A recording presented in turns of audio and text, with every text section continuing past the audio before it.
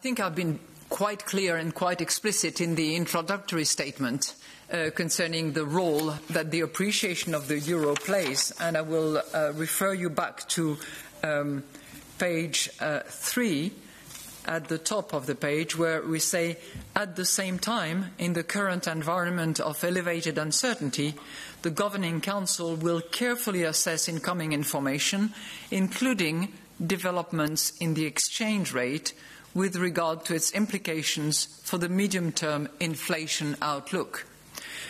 As a good observer of our introductory statements, exchange rate and the appreciation of our currency was not mentioned in previous documents. So that is clearly an indication of the fact that we do not target, but we monitor, and we monitor carefully, because obviously the appreciation of our currency has an impact on our inflation.